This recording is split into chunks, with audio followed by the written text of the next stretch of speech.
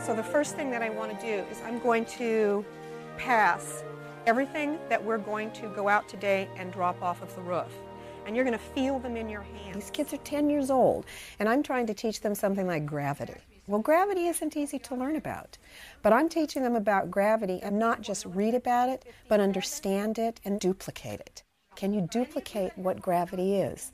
That's a powerful idea. And let's very quickly just pass it around to a few of you.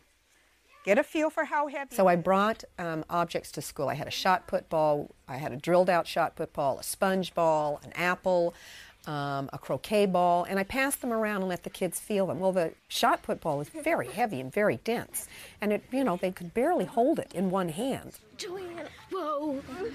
And on this piece of paper, I want you to tell me which one you think, from the choices, from 1 being the fastest, 5 being the slowest, if in fact you think that one of these is going to fall faster or slower than any of the other. They guessed about what objects would fall faster simply because of the weight. This is definitely going to fall. Well, the kids, of course, all picked the shot put ball because of its weight. Let's try. And we wanted the kids to look at it and see what they saw and discovered about it. So we went outside, we had it arranged with our custodian, and he climbed up on the roof, and we dropped the balls so the kids could see which would fall to the earth faster, or not, whatever the case may be. So if you're my timers, you have to, the moment he drops the ball, you have to hit start. When it hits the ground, you have to hit stop. Then you're going to take that time and tell your recorder what the time was, and your recorder's going to write it down for you. All right, now timers, you've got to be really quick on the finger. The moment he lets it go, you're going to start your time. All right? Drop. The kids were, you know, recording what they were seeing, and we dropped everything. And some of the, you know, the apples burst, and the kids got a real big kick out of there. They were laughing and cracking up. Drop.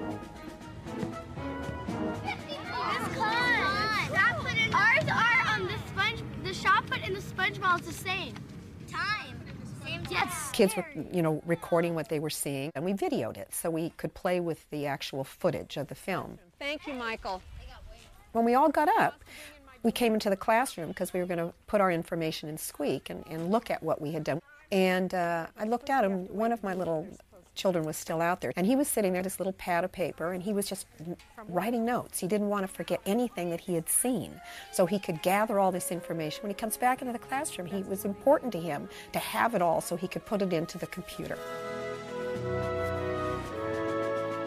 Once inside, BJ replays the video.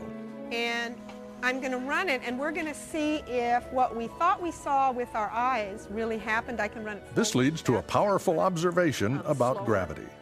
Gravity pulls everything not harder, but like the same strength. Next, BJ puts the film clips into Squeak and breaks down the motion into small segments. We've broken it up into 6 little frames. Each one of these represents a portion of a second. You're going to see if you can measure for me the distance between the balls and what's actually happening. She demonstrates what she'll ask them to do. Okay, those are all the clues you get. Go to work. Then sends the children off to their computers to look at this individually.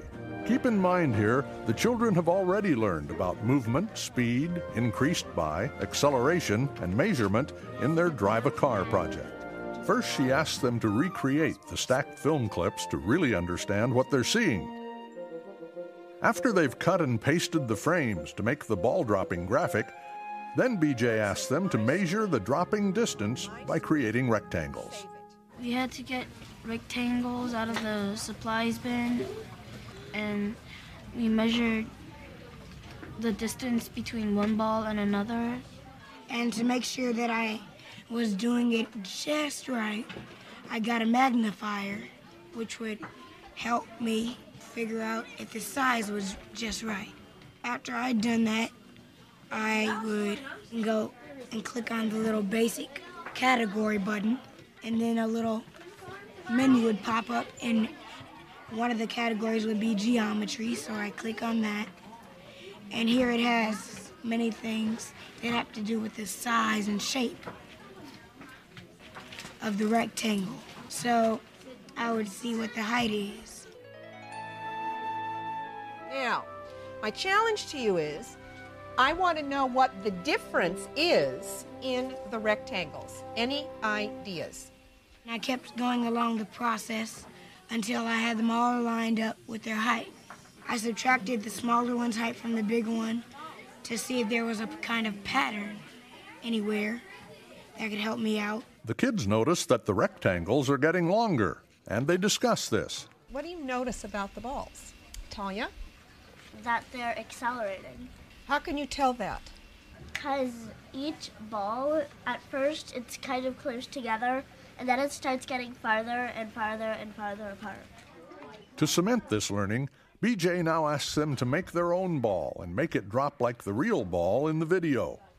Now the challenge is to connect what they've learned about speed and acceleration from driving the car on its x-axis to the falling ball on its y-axis. BJ gives them a hint. Because when we did this with the car, our car was going a special direction that our ball is not going. What axis were we talking to, Joey? We were talking to the X, but what are we going to talk to in order to do the ball drop? Max? We're going to talk to the Y's. We're going to talk to the Y's. And since everything in Squeak is an object, they write a simple script to make their ball fall moving in the y-axis.